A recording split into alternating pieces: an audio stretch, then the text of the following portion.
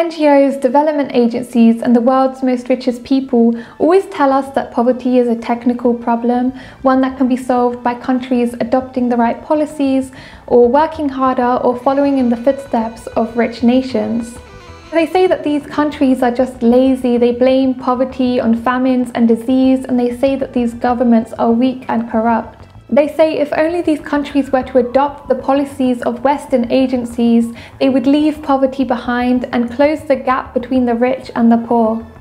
In order to maintain this narrative, Western powers have consistently used statistical manipulation, whereby the standard by which poverty and inequality are measured is lowered over time to make it look like poverty and inequality are declining, even though they've actually been increasing.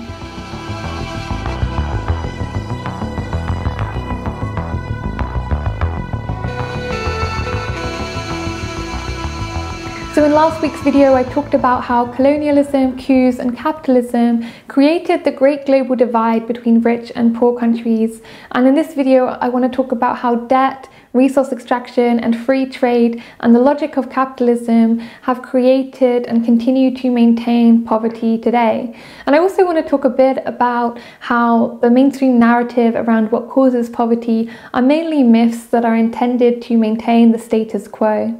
How we frame the problem of poverty is so important because the solutions that we come up with directly relate to how we understand the problem. And I think it's more important than ever for us to talk about this now, because the same policies and strategies that I've talked about in this video that have been used against poor countries to keep them in a state of poverty are also being used at home in rich countries today in the wake of the COVID crisis. This pandemic is basically the perfect opportunity for corporations to come in and take over and make and consolidate more and more money into rich people's hands whilst the rest of us suffer. It's no longer a problem that's just out there abroad, far away from us, that we don't have to worry about. It's something that's being used at home that's going to impact all of our lives as well.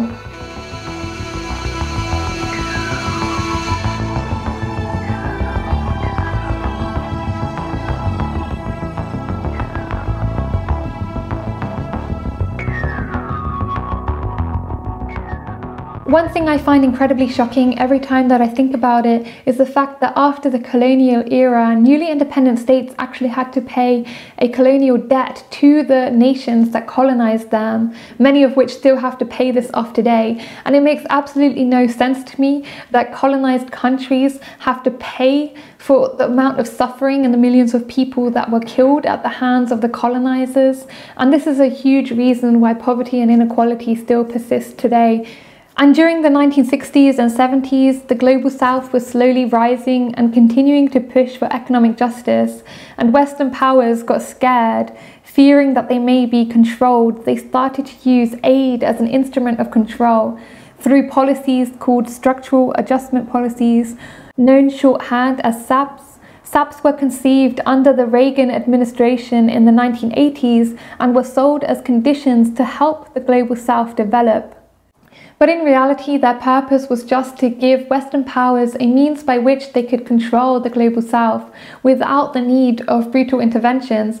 And surprise, surprise, they usually targeted countries with oil or some other natural resource that they wanted to exploit. These initiatives are always spun as an act of Western altruism, but they never bother to explain the fact that SAPs mean that these countries are forced to adopt certain conditions that are imposed on them by the IMF, otherwise known as the International Monetary Fund, and the World Bank, which basically ensure the suffering and continued impoverishment of billions upon billions of people. One condition of SAPs is extensive privatization programs. By requiring the Global South to privatize public assets, the World Bank and IMF creates opportunities for foreign companies to buy up telecoms, railroads, banks, hospitals, schools, and every conceivable public utility at a huge discount, and either run them for private gain or strip them down and sell them off for profit. This raises the price of key social services like healthcare and education out of reach of the poor. Hospitals and clinics fall apart, leading to a resurgence in infectious diseases, including tuberculosis, malaria, and cholera. And hundreds of millions of children have been denied the right to primary education. And countries are forced to cut spending on subsidies for services like agriculture, railways, and food industries, which meant farmers no longer had access to affordable inputs like seeds and equipment, and mass famines erupted. So instead of countries being able to invest in schools, healthcare, and social development, the savings gleaned from spending cuts and the proceeds of privatization is then funneled back to Wall Street to repay debts. So billions, even trillions of dollars that's supposed to go to public services and social spending is funneled back to the richest bankers in the West. A second condition of the SAPs is forcing them to deregulate their economies, and this basically means that anything at all that can be construed as an obstacle to Western corporations doing trade within these countries has to be completely removed. And this includes labour regulations, environmental regulations, which have led to the displacement of millions of people as a result of deforestation and the destruction of the natural environment. Industries extracting resources in developing countries are also able to stop paying taxes in host countries and at home.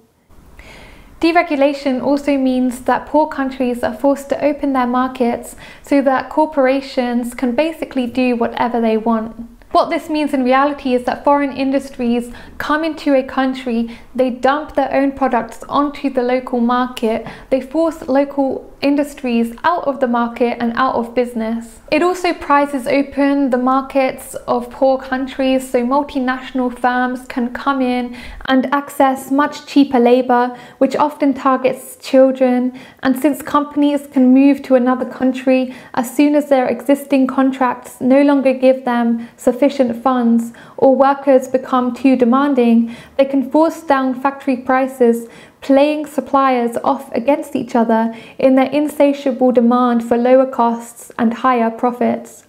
Poor countries basically have to constantly compete against each other to drive down wages, and it's become a global race to the bottom with ever lower working standards and ever lower wages. So all of the cooperation and solidarity that marked the rise of the Global South in the 60s was suddenly replaced with cutthroat competition. All of the public companies, whether they had to do with investing in agriculture or whether they were public telephone companies or public whatever, roads companies or all of that, or nearly all, has had to be privatized. So there again, you get an opportunity for private companies to extract wealth. The World Bank used to publish, maybe it still does, but all through the 80s and the early 90s, every year it published in microscopic print long lists of companies that had been privatized in its member countries under structural adjustment programs. And every year, I counted them approximately. It was sort of 13 to 1,500 companies a year. They were sometimes bought by local elites. They were often, particularly the larger ones, bought by our own transnational corporations.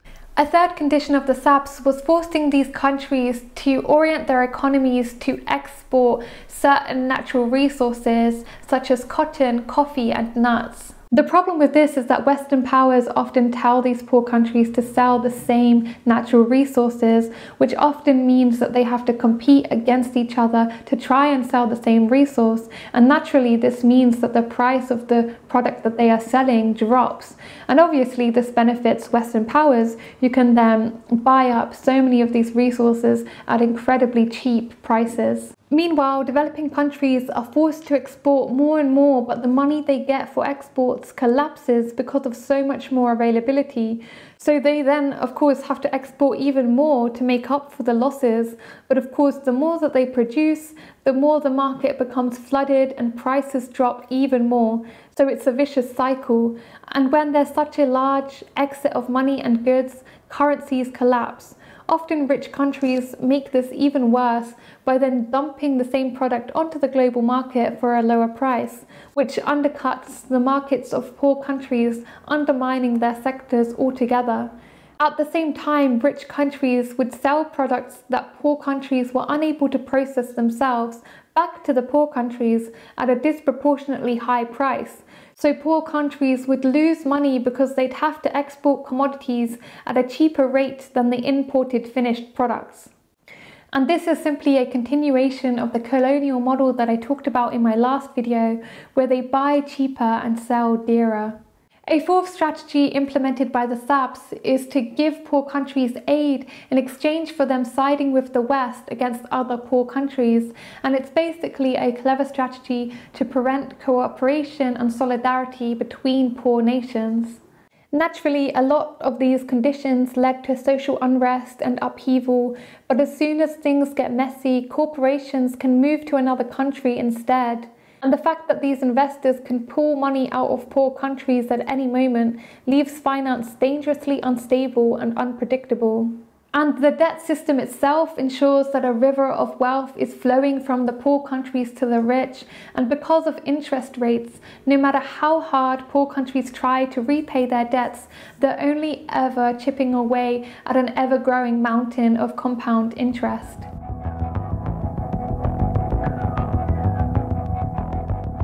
So many poor countries never even wanted SAPs in the first place because they could see through them and recognize them for what they were. But economic hitmen trained to manipulate and use violence such as coups and military invasion to force them to adopt these policies against their will. The CIA has been directly involved in overthrowing democratically elected leaders in countries like Iran, Iraq, Panama, Chile, Ecuador, Venezuela. We will identify a country, usually a developing country, that has resources we covet, our corporations covet, like oil. And then we arrange a huge loan to that country from the World Bank or one of its sister organizations. Now, most everybody in our country believes that that loan is going to help poor people. It isn't.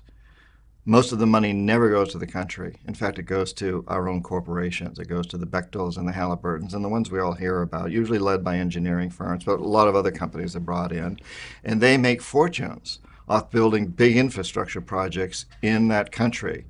Power plants, industrial parks, ports, those types of things. The country's left holding this huge debt that it can't possibly repay. So at some point, we economic hitmen go back in and we say, you know, you can't pay your debts. You owe us a pound of flesh. You owe us a big favor.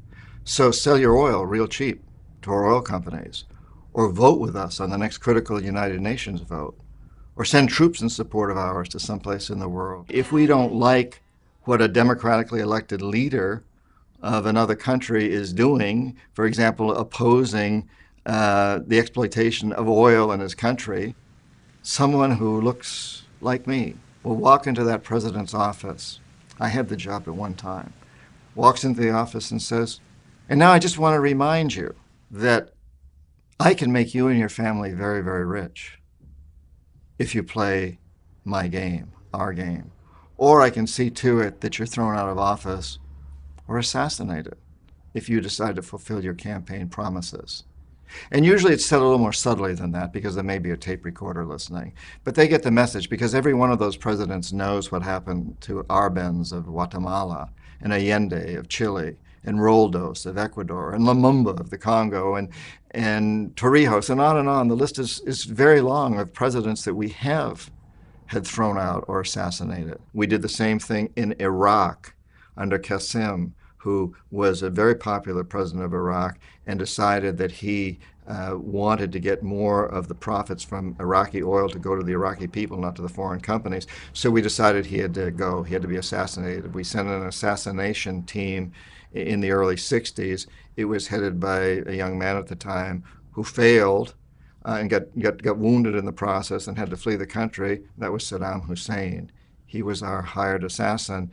He failed, so the CIA went in directly and had Qasem publicly executed on Iraqi television and put Saddam's family in power. On the very few instances when neither the economic hitmen nor the jackals are successful, then and only then do we send in the military. And this is what happened in Iraq. You know, The economic hitmen were unable to bring Saddam Hussein around. The jackals were unable to take him out. He had very loyal guards, and he had look-alike doubles, so it was difficult to take him out. And so we sent in the military.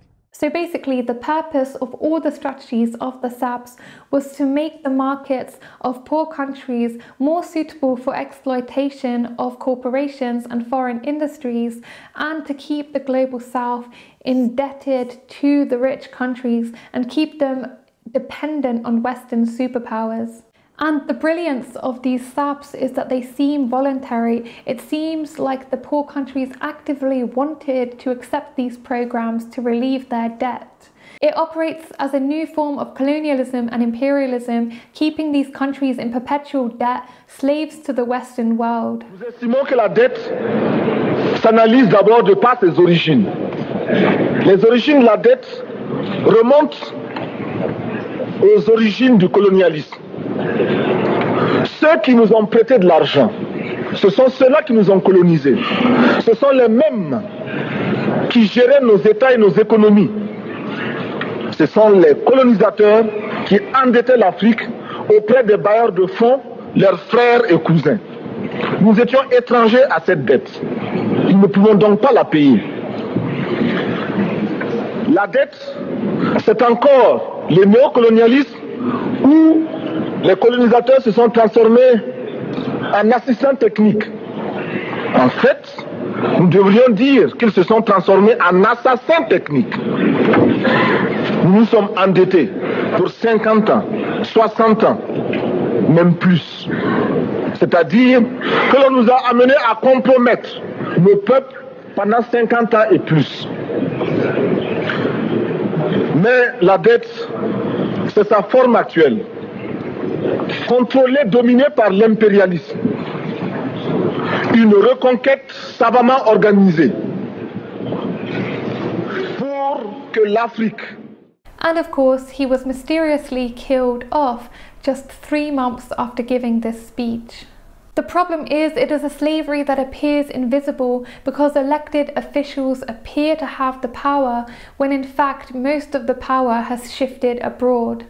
This means that even though there were many uprisings and so-called IMF riots that swept the global south in waves, they had little effect because the targets of the rioters were in the West, remote and unreachable, insulated from the cries of the displaced farmers, starving masses, and workers on the streets. The impact on poor countries is absolute devastation. They spend more on debt repayment than on health, education, and actually developing and fixing economies. They spend more money paying off interest to debt than on actual debt itself. Incomes collapsed. The number of Africans living in extreme poverty has more than doubled. Economies shrank. Millions of people were dispossessed. Sub-Saharan Africa, which is the poorest part of the world, is paying $25,000 every minute to northern creditors. If you look at the flows of money from north to south and then from south to north, what you find is that the south is financing the north to the tune of about $200 billion every year. El único que puede contratar créditos con los organismos internacionales es el Estado boliviano, es el Estado. Por consecuencia, el Estado, cuando contrata créditos bien o mal utilizados, ¿quién los paga? No es el gobierno boliviano, lo pagan los ciudadanos bolivianos con sus impuestos. En un momento dado había que cada niño que estaba naciendo ya estaba con una porción importante. Con una porción importante de la deuda. Y es más. A report from UNICEF about the living conditions in Africa states that as many as 5 million children and vulnerable adults may have lost their lives in this blighted continent as a result of the debt crunch. SAPs turned out to be the greatest cause of impoverishment in the 20th century. The number of people living on less than $5 a day increased by 1 billion between the 1980s and 1990s. Instead of helping poor countries, SAPs actively destroyed them. It's a form of economic genocide, as millions die at the hands of these policies, and most of the global south has been turned into reserves of cheap labor and natural resources for rich countries. SAPS significantly contributed to the most recent famines in Somalia, the genocide in Rwanda, the civil war in Yugoslavia, the military coup in Bangladesh, and the development of the illegal drug economy in Bolivia. A former employee wrote to the managing director of the IMF and said, "Dear Mr. Kamdesis, today I resigned from the staff of the International Monetary Fund after over 12 years and 1,000 days of official fund work in the field, hawking your medicines and your bag of tricks to governments and to people in Latin America and the Caribbean and Africa. To me, resignation is a priceless liberation, for with it I have taken the first step to that place where I may hope to wash my hands of what in my mind's eye is the blood of millions of poor and starving peoples. Mr. Kamdesis, the blood is so much, you know. It runs in rivers. It dries up too. It cakes all over me. Sometimes I feel there is not enough soap in the whole world to cleanse me from the things that I did in your name, and in the names of your predecessors, and under your official seal." Any reforms of the IMF, of SAPS, or the World Bank will do nothing to change its essential function.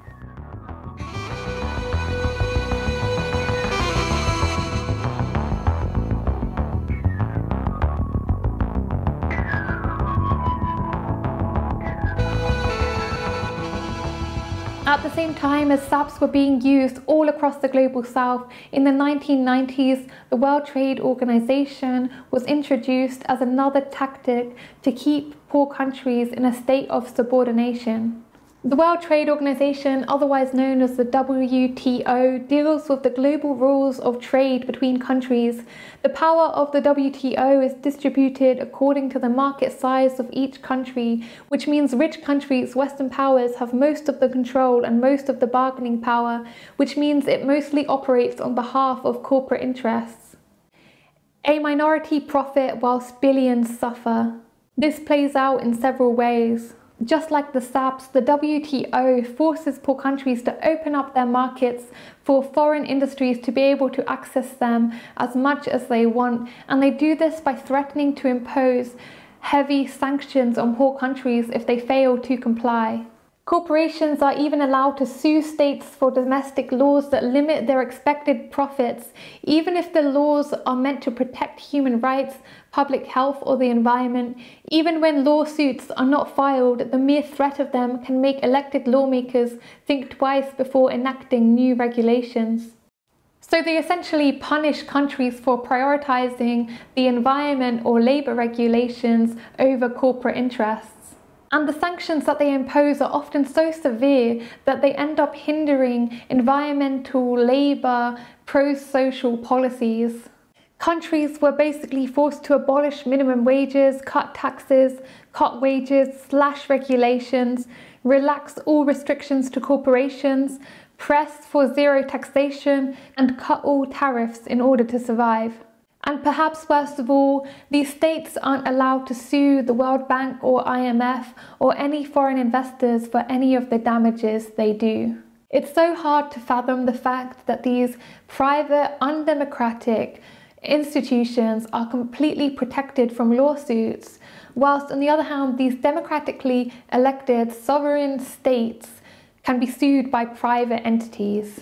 And the court hearings where decisions are made over who gets sued and who does not are also completely undemocratically run, conducted in secret tribunals for the benefit of Western powers. To this day, no one has successfully challenged this immunity at all.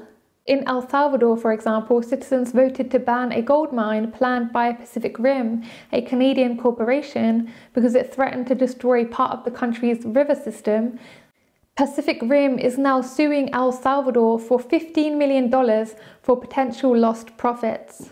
And to me, one of the most disturbing elements of the WTO is that it allows corporations and countries to impose patents and copyright rules. Patents are there to protect your invention, and it's basically used to sue anyone who makes, uses, or imports your patent without your permission. As a result of patenting laws, poor countries have to pay an additional $60 billion per year to multinational companies. But it isn't just about the financial cost, it can also have devastating environmental and human costs as well. For example, pharmaceutical companies patented the AIDS cure, locking the price at $15,000 per year. Developing countries couldn't produce generic versions of this medicine and sell it for a fraction of the cost. This meant that firms capable of producing and exporting and selling them cheap enough to save millions were prevented from doing so. 10 million died in Africa of AIDS that would have lived if they had access to this medicine. The same thing has happened with malaria, tuberculosis, and other drugs essential for saving lives. 8 million people die each year because of preventable diseases, in large part because they lack access to affordable medicine. They essentially sign a death warrant on millions of people. The only justification the pharmaceutical companies have is that they want to make a profit. They want to gain huge amounts of wealth. Another example is companies like Monsanto patenting seeds. They literally patent something that is vital to survival, giving them unprecedented control over food production, and this has led to thousands upon thousands of suicides from farmers who are basically forced into a form of slavery, working for these companies. Food is a weapon. They said when you sell real weapons and arms, you control armies. When you control food, you control society. When you control seed, you control life on earth. And if this all isn't bad enough, it's horrifying to think about the fact that since the WTO, so many more trade deals, laws, and policies have been put in place to give even more power to these corporations. And it's so debilitating as well to think about the fact that the WTO is controlled by Western powers, which means the transnational capitalist class control the discourse around debates on the global economy, so they're rarely ever challenged on their practices. So the largest and most powerful economies, Western powers, almost always get their way. Given all of this, it's easy to see that the real purpose of the WTO was never to make trading more equal. Trade is war, and there is a war being waged by rich countries against the poor. It's basically equivalent to a corporate coup on a global scale. Once it became more difficult to directly intervene in these countries, they had to find indirect means of doing this, and the WTO was the answer. Just like in the colonial period, poor countries' integration into the global economy continues to be characterized by the exploitation of natural resources and labor. And by pitting countries against each other, the WTO and SABS have succeeded at undermining global solidarity and cooperation. It's a strategy as old as colonialism, divide and conquer. Whilst SABS imposed these policies on poor countries one by one, the WTO standardized the system across all poor countries. Once again, any reforms are not going to change its essential function. Resource extraction is a key element of 21st century imperialism, extracting resources that benefit a relatively small group of people at the expense of the vast majority of humanity.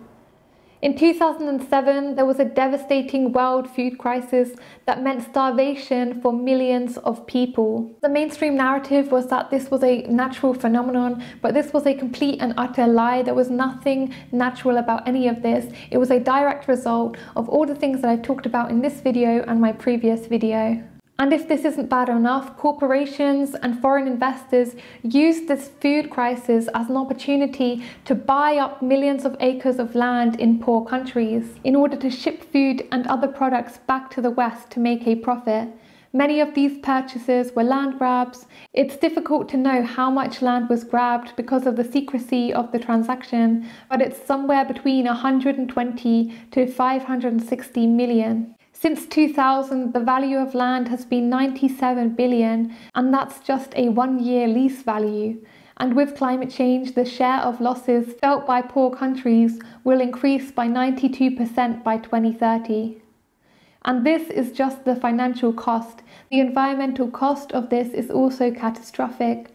They displace and destroy the livelihoods of millions of people. They lose their homes, their resources, their livelihoods, their communities. And this is only a tip of the iceberg of the money that can be made from this land by these rich investors and corporations. They manage to get away with this because they promise to use the land for poverty alleviation or climate change mitigation purposes if these countries then promise to cut regulations, cut taxes, make it easier for these corporations and agri-businesses to operate within these countries.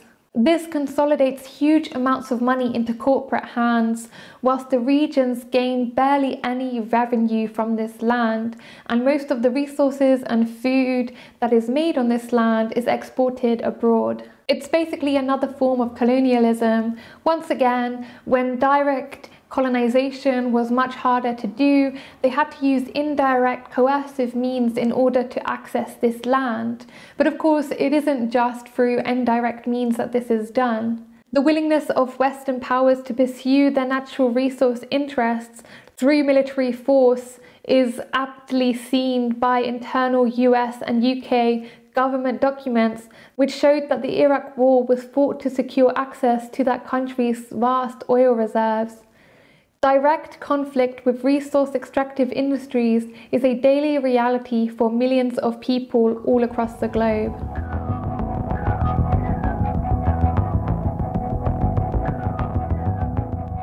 One of the main solutions that people always come up with whenever you talk about poverty and inequality is to increase the flow of aid to poor countries. Poverty is not a political question, it's a matter of aid. It allows rich countries to not take any responsibility at all for what they do to create poverty abroad, when in reality, the net outflow of debt is 24 times larger than the amount of money poor countries get in income, including aid.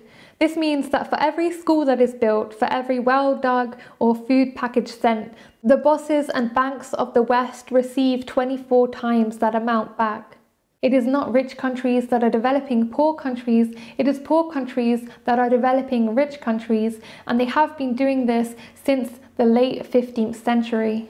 I want to make a video all about aid and philanthropy in the future, but for now my main point is that although aid can be positive in the short term, in the long term it just maintains and reproduces the status quo and doesn't tackle any of the root problems that are causing poverty and inequality.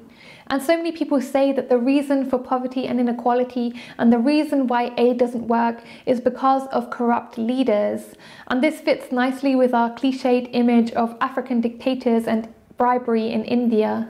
But when you look at the numbers, only 3% of total illicit flows are as a result of corrupt leaders, whereas 65% of the money that comes out of poor countries in total illicit flows is as a result of corporate tax evasion from transnational corporations. And then what about the corruption of the WTO and the IMF and World Bank and SAPS and everything that I've talked about today?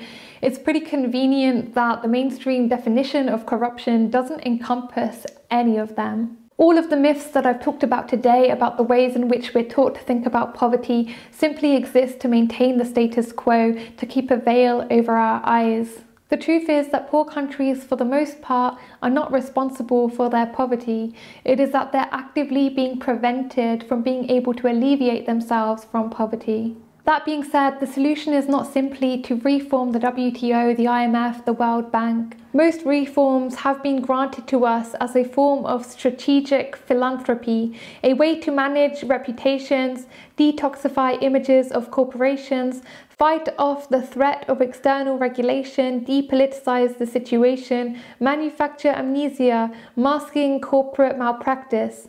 It's just a PR exercise to make them look like they care and are doing something. The underlying policies remain exactly the same. They continue even though they're failing because they're not failing at their actual objectives. They want to prevent revolutions in poor countries. They want to re-establish access to natural resources and markets and make sure that global capitalism does not collapse. And even if we were to get rid of one of these institutions, another one would simply pop up to take its place. We need to tackle this problem at its root, and the root cause of this is global capitalism. The pressure to make more and more money to continue to make capitalism work translates into more debt, more free trade, more resource extraction as the system writhes around trying to find new ways to survive. In Africa, it may come in the form of land grabs, in Greece in the form of debt crisis, in the US in the form of privatization of public services, in Iraq in war, in Brazil deforestation, in Canada the fracking of the tar sands. Around the world it means longer, horrendous working conditions, higher costs of living, automation, environmental destruction, and perhaps worst of all, climate change. We know that capitalism continuously bumps into limits to the creation of new profits, and one of the ways in which it deals with this is opening up new markets, new consumer markets, new labour markets, new resource markets. And this is where SAPS and the WTO and resource extraction abroad comes in. It basically enables new forms of foreign investment extraction profits with high amounts of money basically guaranteed, which helps to prevent a crisis temporarily and helps capitalism to continue on as usual. It's not a real solution to the crisis of capitalism, it's just a way of moving the crisis around geographically. So it's not the rich people, the people causing the problem, that feel the effects. And following the financial crash of 2008, countries in the EU have suffered as a result of spiraling debt, forced to borrow huge amounts of money to counter the failure of the banking system. Countries have been required to impose horrific public spending cuts on their people, rapidly increasing the number of people living in desperate poverty in Europe. And as capitalism bumps into more and more crises, like the COVID pandemic, like climate change, for example, it's likely that the situation will get even worse. It's likely that rich corporations are going to seize the opportunity of the COVID crisis to come into not only poor countries, but also rich countries and consolidate more and more power and money for themselves whilst the rest of us suffer. And some people argue that because some formerly poor countries have managed to work their way up and become richer over time, that this means that things will get so much better globally. But in reality, this has just created a new wave of imperialism from the emerging economies themselves. Capital from countries of former poor countries can pose just as grave a threat to labour, local communities and the environment as capital originating from Western powers. As a Chinese participant of the World Social Forum aptly said, do not expect capital to act any differently just because it has a Chinese face.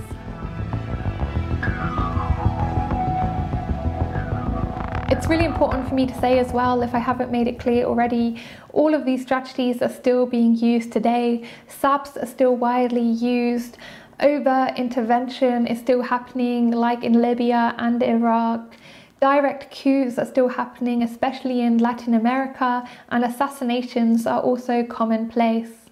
And our governments help to keep this system in place as the dividing line between corporate and political representatives is blurred to the point of non-existence, as the revolving door between business, government and other public institutions ensures that key officials are fully embedded with the capitalist elite. And the increasing concentration and centralization of incomes and wealth within a capitalist class means that it can exercise disproportionate influence and control over the media and therefore public opinion. Most universities are run as corporations and are just apologists for the system. And these institutions conveniently valorize the rich, the billionaires, as our heroes. They feed us lies about the causes of poverty. We need to free our minds from this mental bondage. We can't rely on these institutions for creating change. We must agitate, organize, educate. We must go into communities and help in whatever way we can. We must give food, give shelter, give whatever we can to help as many people as we can. I think that this pandemic is one of the best opportunities that we will ever have in our lifetimes for us to come together and create mass change. I'm going to leave a link to lots of different resources on how we can get organized during this COVID pandemic in the description box below. As Edmund Burke said, the only thing necessary for the triumph of evil is for good people to do nothing. It's our choice. Are we going to leave capitalism to its own devices as it creates an ever larger plutocratic and oligarchic class structure where the rest of us are left to hustle a living or starve to death? We've come to a point in history where the question is no longer about whether we will allow poverty to exist, but it's about the very existence of humanity and our planet.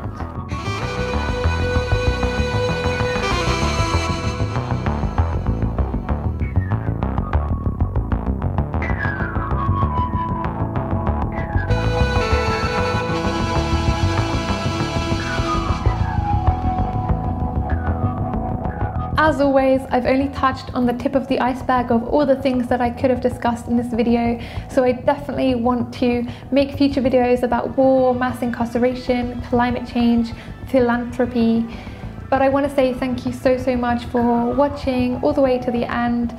And these videos take so long to make and so much energy to record, so I would really appreciate if anyone could spare just $1 or $2 a month and consider supporting me on Patreon. I also would love it if you could go and check out James's channel, who has kindly edited this video for me and also has a YouTube channel. I will link that down below. Thank you so much for watching.